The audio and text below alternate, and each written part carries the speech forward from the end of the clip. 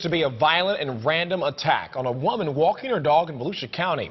This happened along South Atlantic Avenue in Daytona Beach Shores. Victim has a pretty nasty wound to show for it. West 2's Chris Hush spoke with the 71-year-old woman. All new tonight.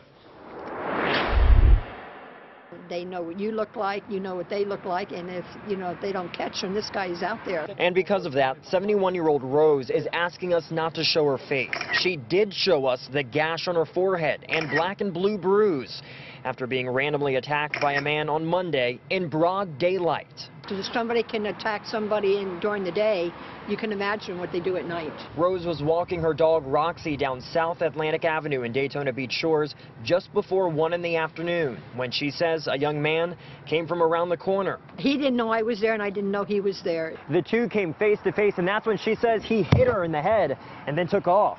Did you see what he hit you with? No, I had no clue. It happened so fast. And all I could do was scream, and I yelled help as loud as I could. The 71-year-old tells WESH 2 the man said nothing, just acted out in what seemed to be a violent outburst.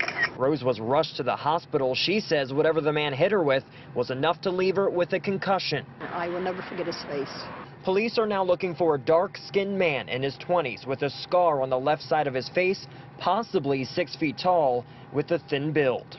As you can see, there is a surveillance camera pointed in the direction of this attack. We know that investigators have pulled that video. Unfortunately, though, a resident tells me that the cameras on this building, which could have captured even more, are not working right now. If you know anything about what happened in this attack, you are asked to call the Daytona Beach Shores Department of Public Safety.